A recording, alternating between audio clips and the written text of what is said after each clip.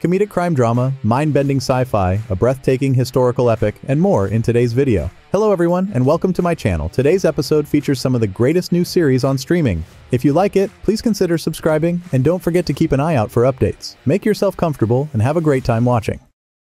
For fans of Guy Ritchie's signature style, Netflix's The Gentleman offers a darkly comedic crime drama. The series centers on Eddie Horniman, an estranged son who inherits his aristocratic father's estate, only to discover a surprising secret. The estate is the very center of a drug empire. Angered by this unexpected inheritance, Eddie tries to sell the business and get out of the criminal underworld. The Gentleman promises a thrilling journey as Eddie navigates the dangerous underbelly of London. The series is a riveting mix of suspense, sharp wit, and high-stakes confrontation. While some critics have found the plot formulaic, the series has entertainment value and Ritchie's distinctive directorial approach. The true strength of The Gentleman, however, lies in its cast. If you're a fan of Ritchie's trademark elements, witty dialogue, ruthless British gangsters, and a dash of dark humor, The Gentleman is a surefire binge watch. Netflix's new series 3 Body Problem explores the disturbing possibility of alien contact gone wrong. Adapted from Cixin Liu's acclaimed Hugo Award-winning trilogy, the series follows a group of scientists investigating a wave of mysterious, unexplained deaths among their colleagues. Their investigation takes an unexpected turn when they discover a message left in the form of an ultra-realistic virtual reality video game in which the scientists must save a planet with a highly unstable climate. Behind the scenes, 3 Body Problem boasts an impressive team. David Benioff and D.B. Weiss, the creative minds behind HBO's Game of Thrones, reunite for this project along with writer Alexander Wu. This collaboration promises to be a visually stunning and intellectually stimulating exploration of first contact. Fans of the book series have praised the faithfulness of the adaptation, while others are curious to see how the show will tackle the complex themes explored in the novels. 3 Body Problem offers a compelling narrative that will leave you pondering the possible consequences of an encounter with alien intelligence.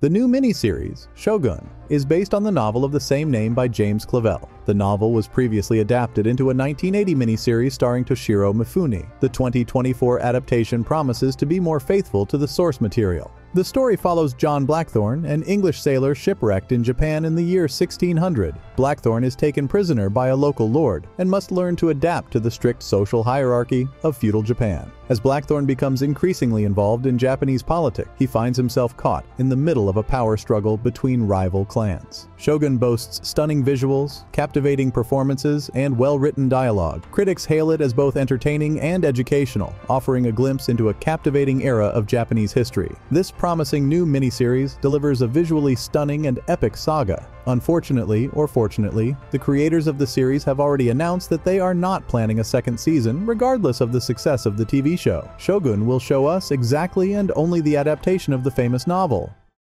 Monarch: Legacy of Monsters. This sci-fi series, created by Chris Black and Matt Fraction, takes place within the Godzilla universe, established in the 2014 film. We follow Monarch, a secretive organization dedicated to studying colossal creatures known as Titans. The story unfolds across 2 timelines. The present features a family grappling with the aftermath of a monstrous showdown, and the flashbacks peel back the layers of Monarch's history, revealing their past encounters with Titans and the organization's very foundation.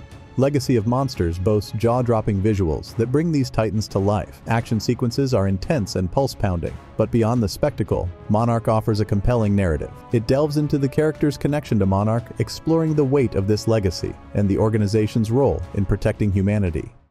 Masters of the Air, a new miniseries from Steven Spielberg and Tom Hanks that chronicles the harrowing missions of the U.S. Army Air Force's 8th Air Force bomber crews during World War II. The series follows the 100th Bomb Group, a real-life unit that flew B-17 Flying Fortress aircrafts on perilous missions over Nazi-occupied Europe.